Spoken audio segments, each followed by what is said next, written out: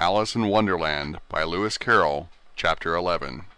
The King and Queen of Hearts were seated on their throne when they arrived, with a great crowd assembled about them, all sorts of little birds and beasts, as well as a whole pack of cards. The knave was standing before them in chains, with a soldier on each side to guard him, and near the king was the white rabbit, with a trumpet in one hand and a scroll of parchment in the other. In the very middle of the court was a table, with a large dish of tarts upon it. They looked so good that it made Alice quite hungry to look at them. "I wish they'd get the trial done," she thought, "and hand round the refreshments." But there seemed to be no chance of this, so she began looking at everything about her to pass away the time.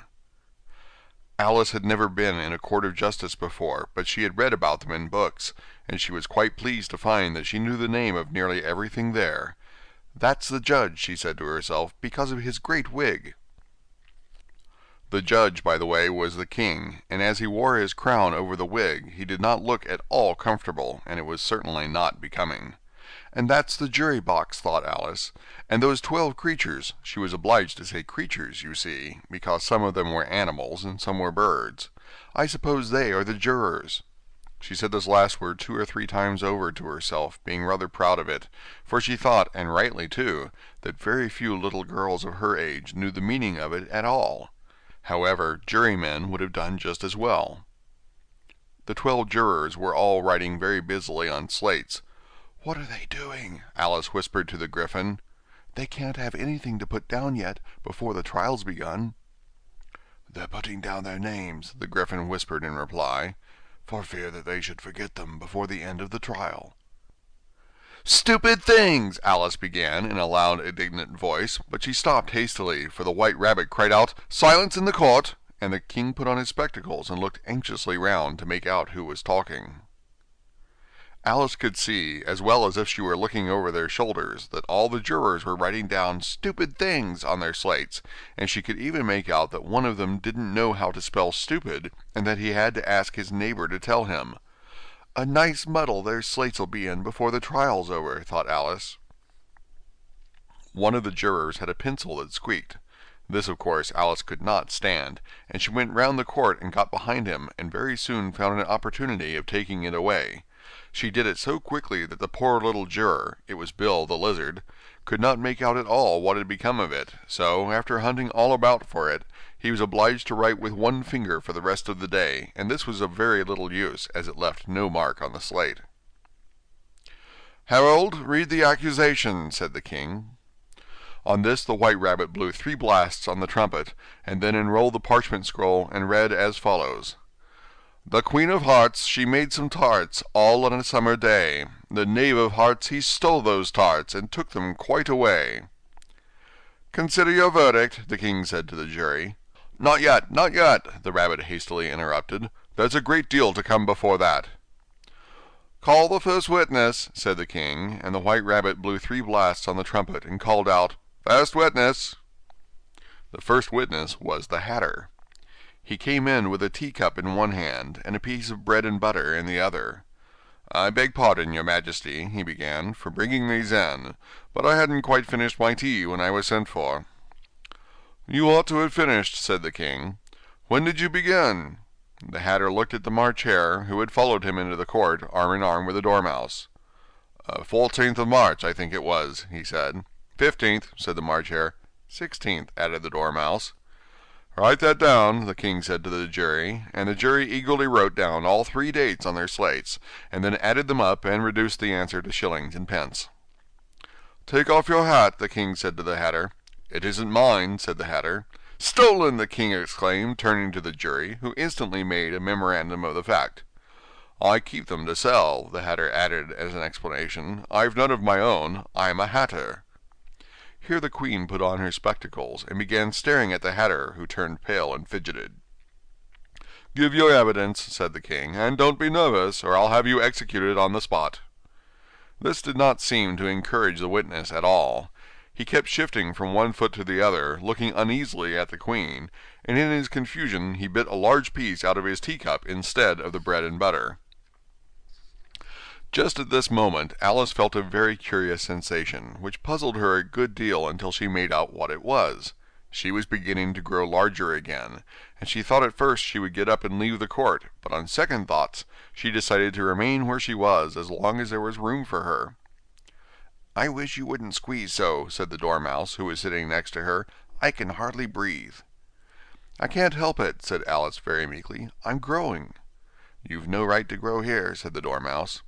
"Don't talk nonsense," said Alice more boldly. "You know you're growing too." "Yes, but I grow at a reasonable pace," said the Dormouse, "not in that ridiculous fashion." And he got up very sulkily and crossed over to the other side of the court. All this time the Queen had never left off staring at the Hatter, and just as the Dormouse crossed the court, she said to one of the officers of the court, "Bring me the list of the singers in the last concert," on which the wretched Hatter trembled so that he shook both his shoes off. "Give your evidence," the King repeated angrily, "or I'll have you executed, whether you're nervous or not." "I'm a poor man, your Majesty," the Hatter began in a trembling voice, "and I hadn't begun my tea. Not above a week or so. And what with the bread and butter getting so thin, and the twinkling of the tea—" "The twinkling of the what?" said the King. "It begun with the tea," the Hatter replied. "Of course twinkling begins with the tea," said the King sharply. "Do you take me for a dunce? Go on." "I'm a poor man," the Hatter went on, "and most things twinkled after that, only the March Hare said—" "I didn't," the March Hare interrupted in a great hurry. "You did," said the Hatter. "I deny it," said the March Hare. "He denies it," said the King. "Leave out that part." "Well, at any rate, the Dormouse said," the Hatter went on, looking anxiously round to see if he would deny it too, but the Dormouse denied nothing, being fast asleep. "After that," continued the Hatter, "I cut some more bread and butter." "But what did the Dormouse say?" one of the jury asked. "That I can't remember," said the Hatter. "You must remember," remarked the King, "or I'll have you executed." The miserable Hatter dropped his teacup and bread and butter, and went down on one knee. "I'm a poor man, your Majesty," he began.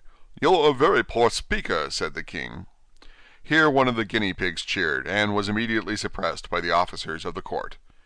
As that is rather a hard word, I will just explain to you how it was done. They had a large canvas bag, which tied up at the mouth with strings. Into this they slipped the guinea pig head first, and then sat upon it. "I'm glad I've seen that done," thought Alice. "I've so often read in the newspapers, at the end of trials, there was some attempts at applause, which was immediately suppressed by the officers of the court, and I never understood what it meant till now." "If that's all you know about it, you may stand down," continued the King. "I can't go no lower," said the Hatter. "I'm on the floor as it is." "Then you may sit down," the King replied. Here the other guinea pig cheered, and was suppressed. "Come, that finished the guinea pigs," thought Alice. "Now we shall get on better." "I'd rather finish my tea," said the Hatter, with an anxious look at the Queen, who was reading the list of singers. "You may go," said the King, and the Hatter hurriedly left the court, without even waiting to put his shoes on. "And just take his head off outside," the Queen added to one of the officers, but the Hatter was out of sight before the officer could get to the door. "Call the next witness," said the King. The next witness was the Duchess's cook. She carried the pepper box in her hand, and Alice guessed who it was, even before she got into the court, by the way the people near the door began sneezing all at once. "Give your evidence," said the King. "Shan't," said the cook. The King looked anxiously at the White Rabbit, who said in a low voice, "Your Majesty must cross-examine this witness." "Well, if I must, I must," the King said, with a melancholy air, and after folding his arms and frowning at the cook till his eyes were nearly out of sight, he said in a deep voice, "What are tarts made of?"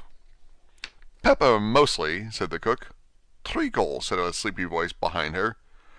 "Collar that Dormouse!" the Queen shrieked out. "Behead that Dormouse!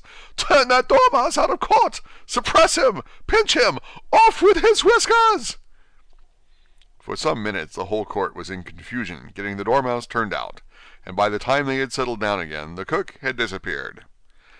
"Never mind," said the King, with an air of great relief. "Call the next witness," and he added in an undertone to the Queen, "Really, my dear, you must cross-examine the next witness. It quite makes my forehead ache." Alice watched the White Rabbit as he fumbled over the list, feeling very curious to see what the next witness would be like. "For they haven't gotten much evidence yet," she said to herself. Imagine her surprise when the White Rabbit read out, at the top of his shrill little voice, the name, "Alice!" End of chapter 11.